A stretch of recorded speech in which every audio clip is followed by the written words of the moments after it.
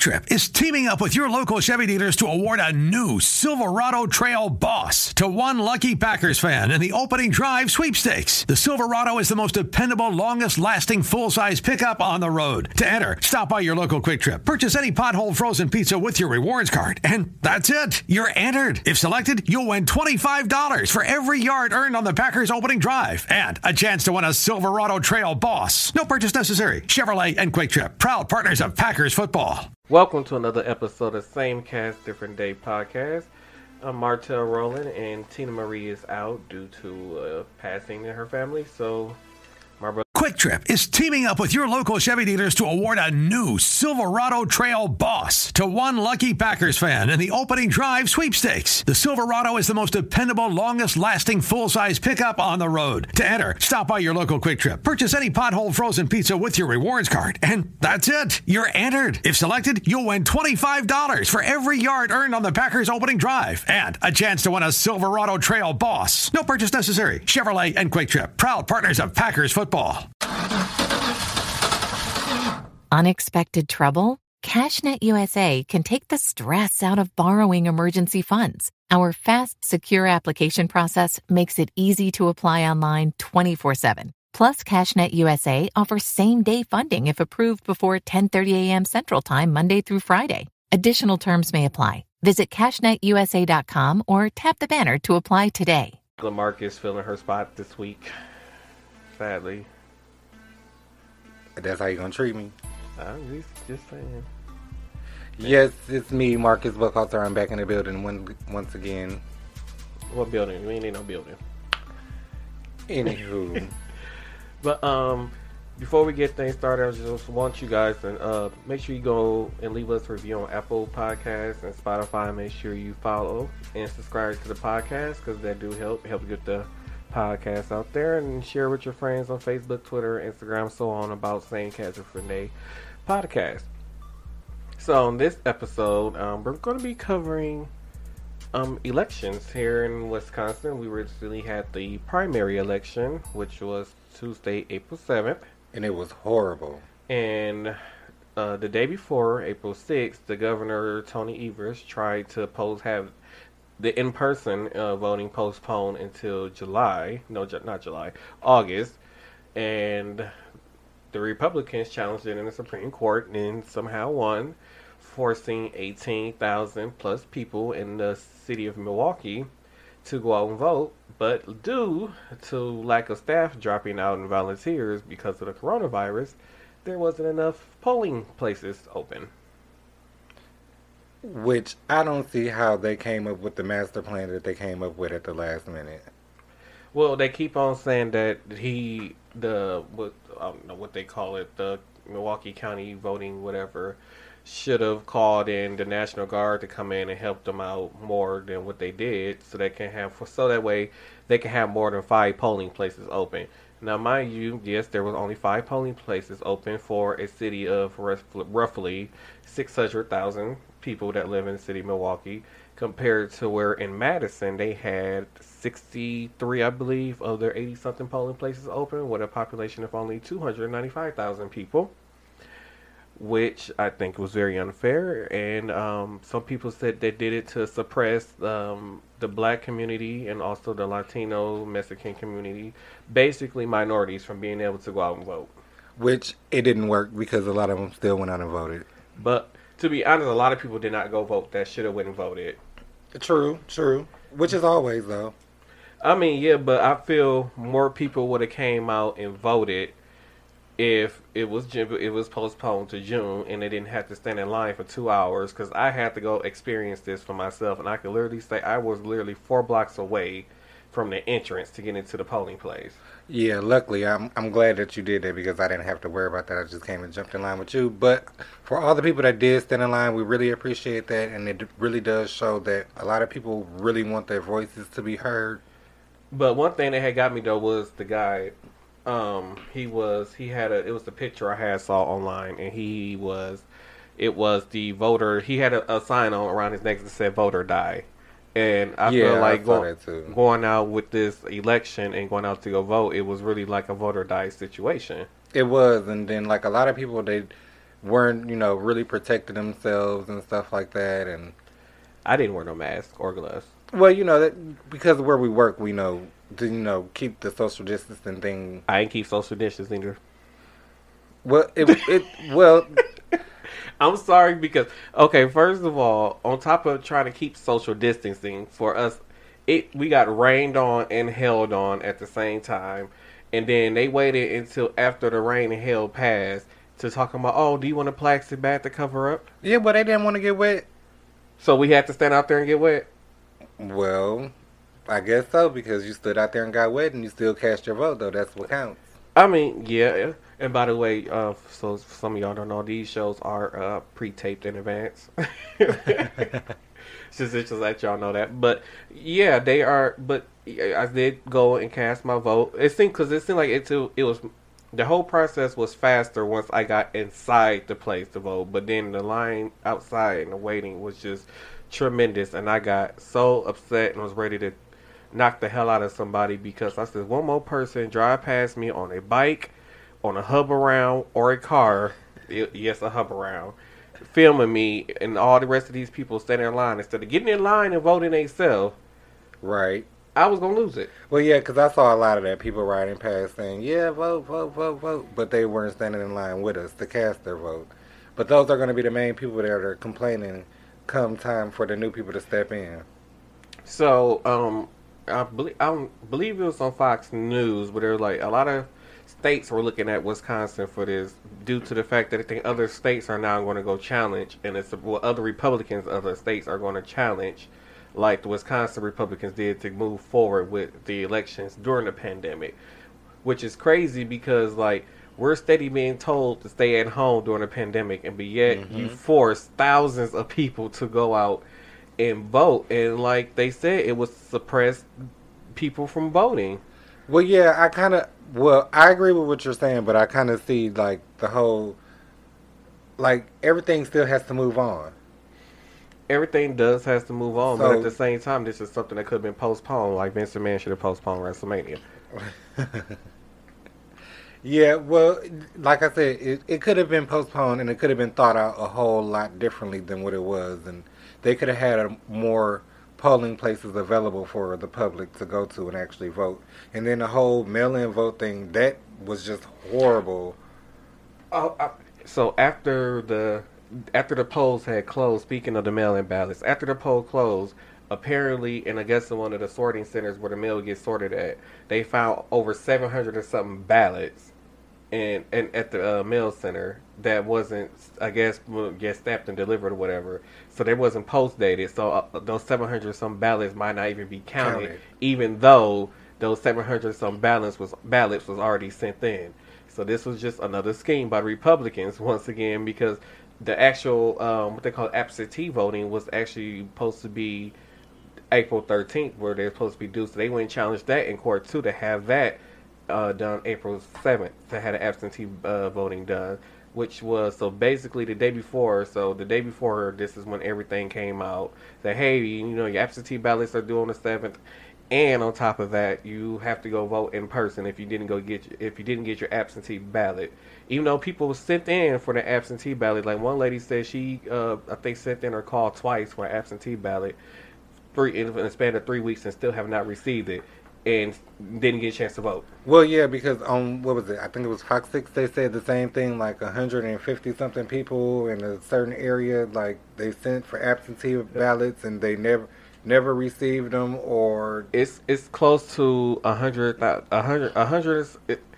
I think they said between 100 and some thousand and 200 some thousand absentee ballots were sent out, but half of those wasn't even, well, I should say requested, but half the people didn't receive them. Yeah, they said like only a quarter of them received their ballots, and like I said, it's just a whole letdown from the judicial system, the governmental system. It's horrible. Like they just dropped the ball, and I don't think, like I said, I don't think this was thought through. So it just goes to show, like, if this pandemic is still happening later on in the year, what's going to happen with the presidential election? I think they're coming up with a plan now to figure out how they're going to do the presidential election, because they were thinking about going to doing absentee ballots for the whole entire presidential election.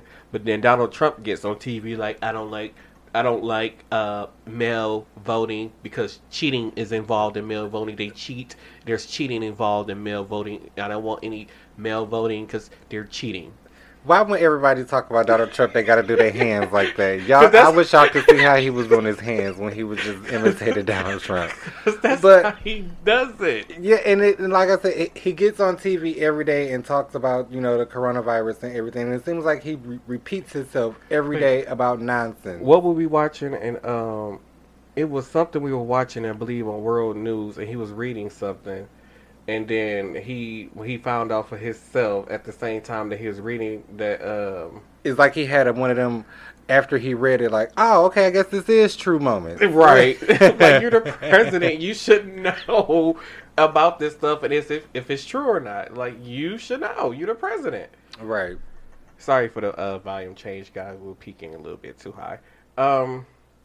So, yeah, but the whole thing, though, everybody kept on trying to, like, blame it on the election commission for the way how things went and only having 5 polling places open. I mean, yes, we could kind of blame it on the election commission on top of that, but at the same time, it's the government's fault. Like I said, it is. For years in the state of Wisconsin, the Republicans has been since it's majority Republicans that's in the House now, as far as Wisconsin, they for years been trying to find ways to stop the urban people from voting, from the minorities from voting, and every time they keep being successful, and this is one of those things where they're successful. And I think the higher ups, and like even federal or whatever, the state Supreme Court or the whatever's higher than the state Supreme Court needs to step in and be like, we know what, we need to make some changes. Somebody needs to step in, but also, people need to go out and vote. There you go. But then they keep figuring out ways to get people from voting. Like that one election with if you didn't have a valid ID to show, they wouldn't let you vote. I mean, but it's just common sense, like to have a valid ID. Exactly. I mean, how yes, are you of course. Over the age of 18 and don't have a valid ID? It just doesn't make sense to me. I mean, yes, of course, but then like they were trying to fight that though. I mean, yes, now you still got to show your ID, but then. It was a lot of people, younger people, I should say, who, like I keep saying, this generation under me is just lost. They are. Because a majority of them probably don't really have a state valid ID. No. And so then when it came down to voting, they couldn't go vote. And then they knew that, and they capitalized on that, and that's how I believe a few of these elections were won. Like I said, there's been so many legal battles in the higher courts here due to voting here in Wisconsin. And I feel it's just time for somebody to step in. It's time for a change. Like, they mentioned that Tory Lowe was on the ballot, and I didn't know Tory Lowe. I kind of, when I first saw his name on the ballot, it kind of like was like, do I want this guy representing me as an alderman? Like, can I see him representing me as an alderman? Like, not only, I don't know I'm from Milwaukee, Wisconsin, so where we are. So a lot of people might not know who Tory Lowe is, but he's one of the local activists that we have here in the city of Milwaukee. And he does a lot of good work, and, he does a lot of good activism in the community. But I don't see him as an alderman. I live here and don't know who he is. So I would actually like to have him on a podcast and interview him or get to know him, because I have no idea who he is. I'm gonna have to reach out to him and see if we can get him on and talk to him. Because I have no idea who he is. Like I said, I kind of heard the name before, but other than like seeing a few Facebook posts that I see, I don't know too much about him. Well, yeah, he speaks up for a lot of injustice that's going on. Not just with, police brutality, because we see a lot of people try to step in when we see the police brutality, but he steps in when we have parents who leave their kids at home and create house fires and things like that, and he steps in to try to help with a lot of the community drives that's going on in the neighborhoods, and he does a lot he stands up a lot for the black community. I can say that for my part. But other than that, I don't know. Deloitte is the world's largest professional services network. And there's a reason for that. Consistency. But how does a giant global company provide consistency? Easy. With ServiceNow digital workflows, they connect all 300,000 plus of their professionals on a single platform, the Now Platform. So, whether someone works in Indonesia, Mexico, or any other of the 148 countries they operate in, ServiceNow helps Deloitte perform their work from a common and connected place. They can leverage the same powerful tools they need to adapt to changing markets and get the same proactive support they need to thrive. And with ServiceNow workflows for IT, Deloitte can easily consolidate and scale their technology so professionals can access it wherever they are. So, how does Deloitte keep a consistently high standard for global clients? With ServiceNow workflows that keep a consistently high standard for global professionals. Whatever your business is facing, let's workflow it. Learn more at servicenow.com. Vrbo has private whole vacation homes for the whole family. So whether it's around the pool or patio, you'll have the space and privacy to reconnect with the people you love. Download the Vrbo app. The time for getting back together is now. I can't see him on the business aspect of what's going on, in the Capitol. So I don't think he goes to the Capitol. I don't think Alderman has anything to do with the Capitol. Well, I don't know. The Aldermen just do like the local municipalities, I guess so. But yeah, I still don't see him even then. Even if I saw him on TV, I've never seen him in a suit. I don't even know what he looks like. I've never seen him in a suit. I understand, you stand up for the people who really don't get counted, but you still have to look the part. A lot of people try to downplay Lena Taylor because of, where she comes from and the way that she acts. All African American people have a certain attitude. It's just how we are. It's just in our nature. But we are always perceived as an angry person. We're not always angry. It's just we get put in angry situations. And she handled a situation in an improper way to be, a senator. So, a lot of people try to look down on her for that. But I look past that and I look at what she's actually saying and what actually goes on, what I actually see them doing, in the community. I don't... For me...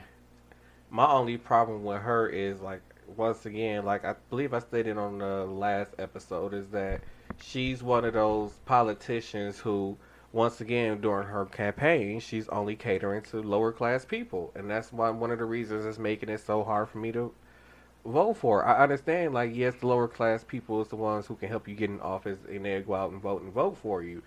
But at the same time, you need to figure out a way how to connect with people who are above lower class people. Right, because I've had this debate with a lot of my coworkers. Being in the middle class, a lot of people well, how do you classify yourself as middle class? Because I'm one of the people who pay the higher taxes but don't get a tax refund when it comes to the beginning of the year. I'm one of the people who go to work even when, now, when everybody else is off of work, I'm still at work. It's those people that. I understand what you're saying, but yeah, from her, just from that standpoint, I understand what you're saying. But at the same time, it's she doesn't represent them people. Because every last time I saw her on TV, she was just talking about what she can do for the middle class and how many programs she could come up with and how we can fix this in the lower areas. I'm like, okay, but what are you gonna do for me? What it is, I think they're just trying to motivate people to not be lower class. They're trying to eliminate the lower class so we don't have that divide that's going on in between people. If you steady coming up with programs that's going to make them feel comfortable being a lower class person, why do it? True. And that's my whole issue with her. True. I'm gonna need you to step it up. If you want to be a mayor of a city, that's one of the things that you're gonna have to step up. So speaking of the election still, if you follow me on my Facebook page, I had posted a question earlier, and I said, how do everyone feel about the election on Tuesday should the election had happened? So some people gonna be mad, so I'm about to actually say whatever your Facebook name is on here. So Brittany Wilson, she said no, They wait. This is what I said. The wine of the day, y'all. Well, other episode. I wish I could plug it, but they ain't giving us no coins. Right. It's cute though. No, they say social distancing, and then they have thousands of people in line for hours at 5 polling stations, is what Brittany said, which is true. They did have people in line for hours, but they did let the elderly and the disabled people skip the line and go vote right away. So I can't give them credit for that. And they had the drive-through voting. Yeah, but that line was long as It was ever long and too. ridiculous. But it was this one lady. She stood in line for 2 hours at a polling at where she normally go votes at, which was at I believe she said Marshall High School. Mm-hmm. I don't know if Marshall High School was one of the voting sites. It was. Okay, so Marshall High School. Then she said, I stood in line for 2 hours for them to tell me that I'm at the wrong polling place. Yep. That I'm supposed to go to Riverside High School, although Marshall is my place I normally go vote at. Marshall, which it's a high school here in Milwaukee. And she said, so by the time she left Marshall High School and got to Riverside High School, they told her she couldn't vote because she had got there 1 minute late. And which is ridiculous because, like I said, it just was not organized at all. Another way this has pressed urban people from voting. It was just, it was horrible. And the only reason I knew where to go vote was because my mother and my brother, my older brother, went out earlier in the day. And they told us we were supposed to go to Riverside. Oh, I went online like normal people. Oh, well, see, I'm one of them older people who don't be Googling everything. So if I don't... I didn't Google the day of the election and got on your Facebook thing at the top and say, hey, click here to find out where's your local polling place or where you supposed to go and vote. Once again, one of them older people who don't be on Facebook and all of that stuff all the time, I don't get to see that like that. So anywho, Tawanda Brown, her response was just hell no. She said hell no, they should not have had voting basically. Risa Thompson, which is that heifer Carissa. Hey Carissa, how you doing? She said hell no, but that was the why can't I read this? Hell no, but that was their way of spreading this bullshit. Oh, she mean the coronavirus. Okay. I don't know how I got that messed up. I don't know either. Maybe it's that class. But I didn't have that much of it. I did have a margarita earlier. Shout out. This is the plug though. Shout out for the El Fuegos for the margarita I had earlier. They are open, and if you want to get to some nice Mexican food, and they have curbside pickup, and you can buy margaritas too for $7. But yeah, I feel like they just knew once a lot of people didn't find their polling place or went to the wrong polling place that they were just going to not even try to attempt to go nowhere else. Yeah, that's true. That's true. But you would think that a lot of people like, oh, well, since everything is closed and I can't really go out and do anything, maybe I can go stand in line and vote. And they give me something to do today, but they didn't do it. A lot of people. But I can say at Riverside Heights High School, it was some guys there playing a saxophone and some type of guitar. It was a wooden guitar. Trying to keep people entertained. I think one of the local college houses that's near there, they had music playing to keep people entertained. They was giving out free water to people that was in line. Oh, okay. I think they had some stools set up for people, like for some people can sit down while they was waiting in line. Black people. I know this is a little bit off topic, but can y'all stop trying to profit off of every I don't even know how to put it. So I was standing in line, and by the way, I didn't get a chance to vote early, by the way. But I was standing in line, and this guy walked past me, like, I got those Corona masks for sale. Well, they can't sell DVDs and movies, CDs no more, so they had to figure out something else. Because he was like, they rewashable and reusable, too. All you got to do is wash them. $5. I got them Corona masks for sale. I'm like, is he serious right now? Like, people trying to make a profit off of everything. Here it is, people giving away these masks for free, and you want me to give you $5 for something I can get from work for free, because I work at a hospital, so I can get it for free. But still, I'm not about to pay you. Well, he figured that was the perfect opportunity. He had hundreds and hundreds of people standing in line waiting to vote. First of all, where did you steal these masks from? Okay, no. Because it was in a nice plastic package. Oh, so they weren't like masks that he made? No. Okay. Yeah, mister, I'm sorry you were wrong for that. Those were clearly stolen masks. So even Tina Marie commented, and she said, "No." Hey, Tina Marie. She said, "No, they handled it horribly and everything," which yes, it was handled very horribly.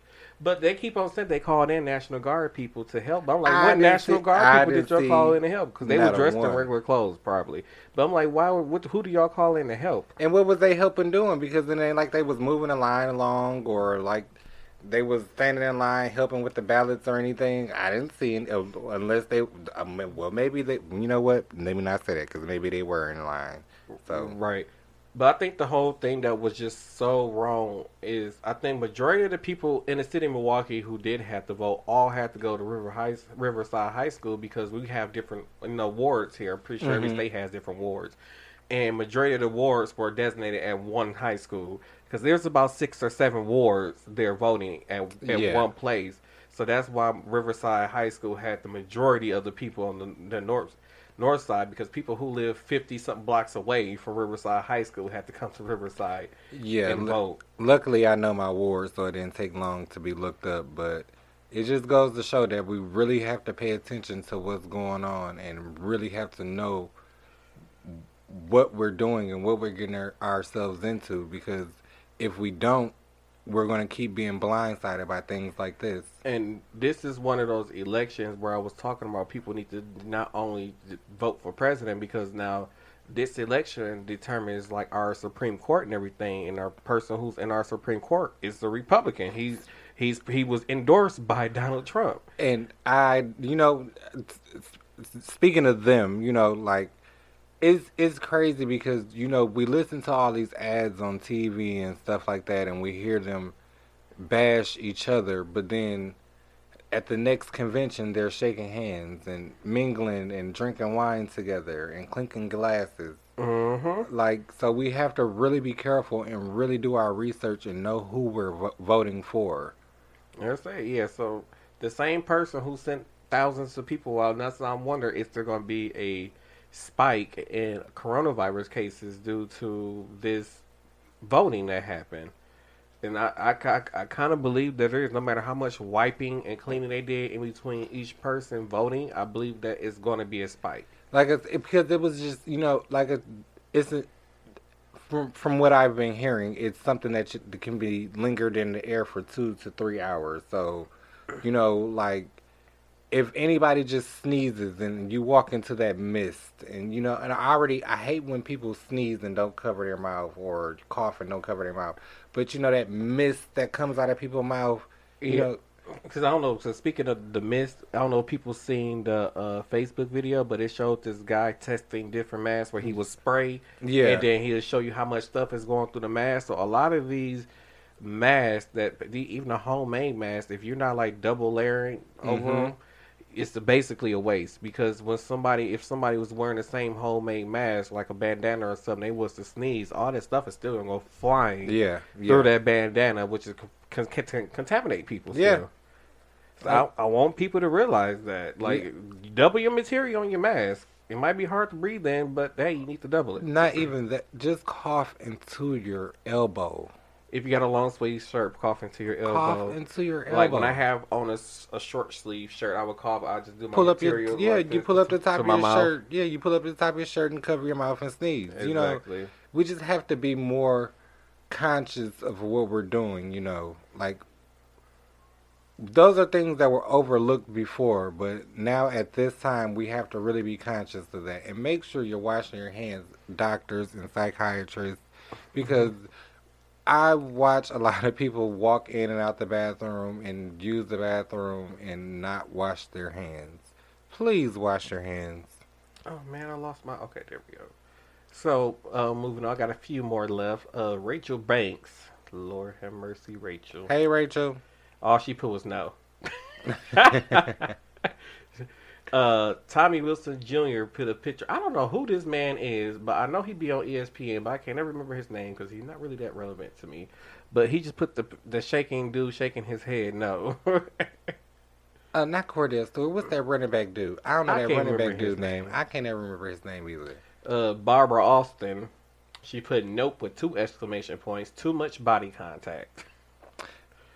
Although I didn't touch nobody. No, I didn't touch anybody, but like I said, it was still moments where like when you were walking in between the cubicles to get to your voting station, when you were going to the back to put your ballot into the box. But it wasn't really that many people back there when you put your ballots into the box. So it was just the people who represent the ward to scan your ballot. Yeah, they tried to keep it at a minimum, but like I said, it was still moments like when we were actually in there voting, like it was at least 100 people in there while we were voting.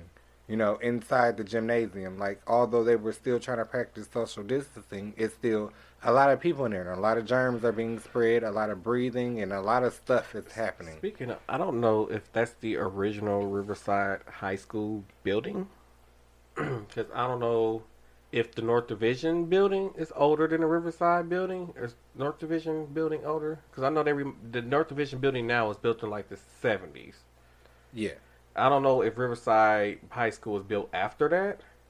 I'm not sure.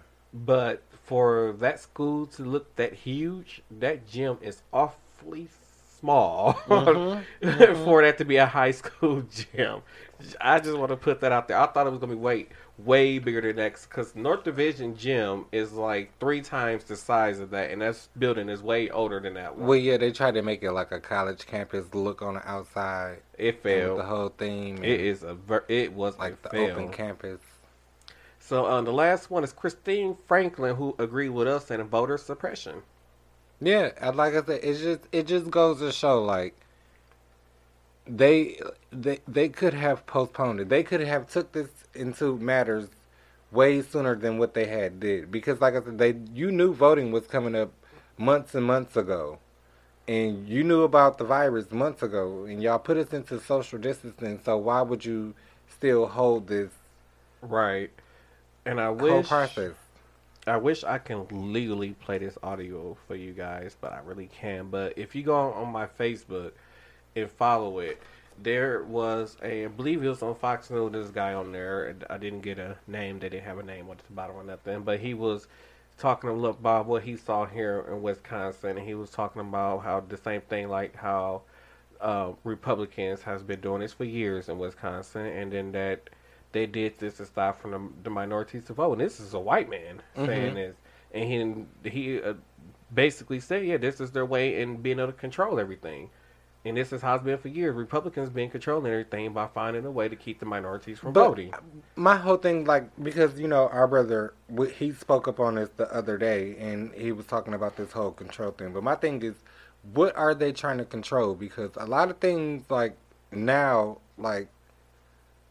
Well, they're trying to control because they represent the high-class people. So they're going to pass laws and do what they can to make sure that the high-class people stay rich. Well, I'm not going to say we have a lot of black high-class people like that, because I don't know. I'm not saying like black high-class. I'm just saying high-class people that's within the high-class people in general, people like them. Okay, now I get what you're saying. Okay. Like laws that would help their friends, like their friends who own businesses or who are considered high-class. The same money as them. Right. Okay, so got you. They trying to control everything to keep things easy for them, to make the world happy.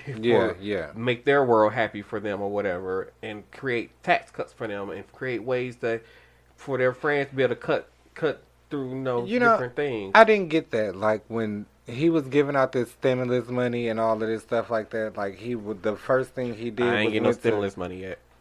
He went to big corporations. Like what is that? What are they going to need to bill out? Because at the end of the day, people are still going to go to Macy's and all of these other stores because they still need to buy clothes.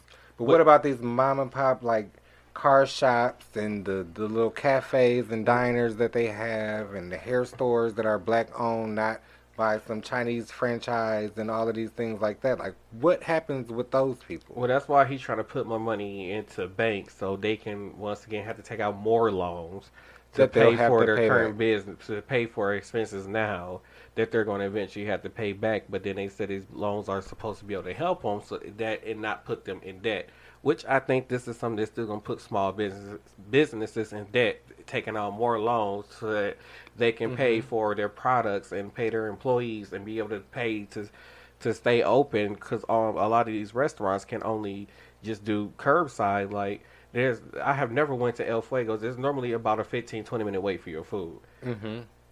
I called and ordered my food and got my margarita, and and she said, "Oh, just give us 10 minutes." It's never been like that. Right. So like, so they're not really busy. A lot of restaurants, you would think they would be busy because it's a lot of these younger generations who just can't cook. Which I don't understand why the stores are so empty because it's mostly got to be these older people between 25 and older that's in the stores buying up all the food because people 25 and they don't know how to cook. They don't know how to do nothing. I ain't gonna say 25. I'm gonna get about 27, 28. I'm 28 and I know how to go to the store and grocery shop and cook. That's what I'm saying. About 28. They go to the store and buy stuff? Yeah. Oh, all right. So I was talking about the ones that don't cook. Like, no, I cook. Yeah, no, about 28. Them the ones that's cooking. Them 25, 26, 27, them the ones who ain't cooking. Oh, well, right. Well, yeah. So that I don't. Wait, what was I talking about? I don't remember. I lost thought that fast. Yeah, but right. The small businesses loans, right? So yeah, that's what. But then, like I said, for the hair stores and stuff, or what else you had said? Hair stores, the mom and pop shop. Yeah, because mom and pop shops, I have not seen a lot of mom and pop shops actually open. No, like so they're closed too. Even the spare tire place up the street, it's been closed. Like I worked past it. There's a bunch of people out there today. Oh, okay, yeah. Well, see, they finally opened back up, but see, even they were closed. But like I said, you can only be closed for so long before you start to lose profit. I need to go there. I gotta screw my tire. Especially when you're not, really making nothing, but maybe $1,000 a week, but you still have to pay your employees, maybe under the table, whatever or however you're doing it. But you still have to remain as a business. I don't think no business could operate without making $1,000 a week. There's no way possible no business can operate on making $1,000 a week.